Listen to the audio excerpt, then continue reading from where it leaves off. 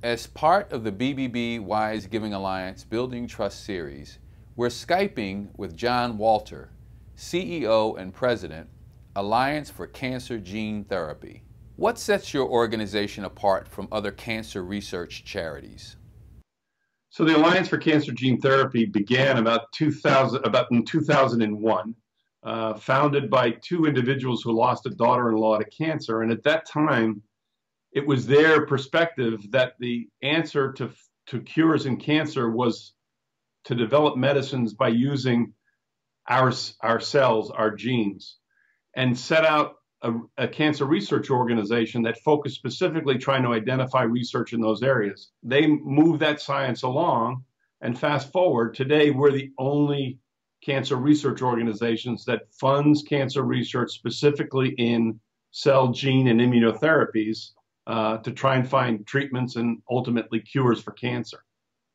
How do you see the Cancer Moonshot 2020 goal changing the direction of cancer research?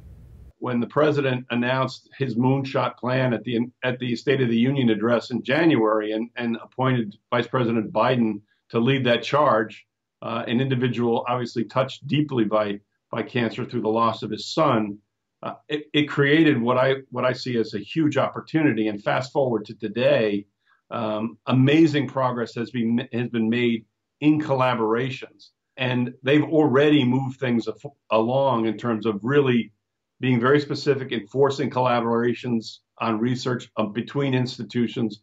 What are some of the biggest challenges you face in engaging donors? I joined the organization in March, and my first 60 days on the job, if you will, spoke to the board about really a desperate need for facilities to get the word out to the broad public about the work we've done, the focus we have, and get more people engaged in the organization and get more funding. What role does the BBB Wise Giving Alliance accreditation play in communicating trustworthiness to your donors? So this is an important accreditation, that we covet, because those external agencies that do this, and in this case specifically the BBB, this is a seal of approval, if you will.